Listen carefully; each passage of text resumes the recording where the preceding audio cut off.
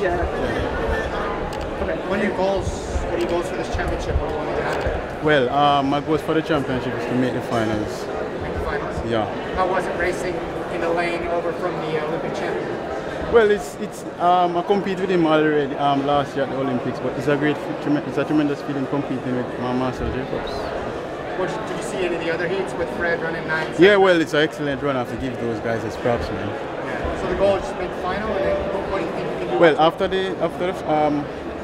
my aim is to make the finals and gonna take it from there. When you ran at 986 earlier this year, did you expect that kind of time? Oh, honestly, I run 10 flat like 2 weeks before I run the 986, and it was surprising to me. Did you change anything? Yes. So when I analyzed the race, I realized that my technique changed because my coach was working on it, and it actually happened. Who's your coach? Glenn Lewis. Okay.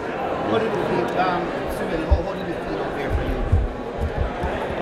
Well, I mean, the track is nice, but it's a little bit tough. It's a great feeling.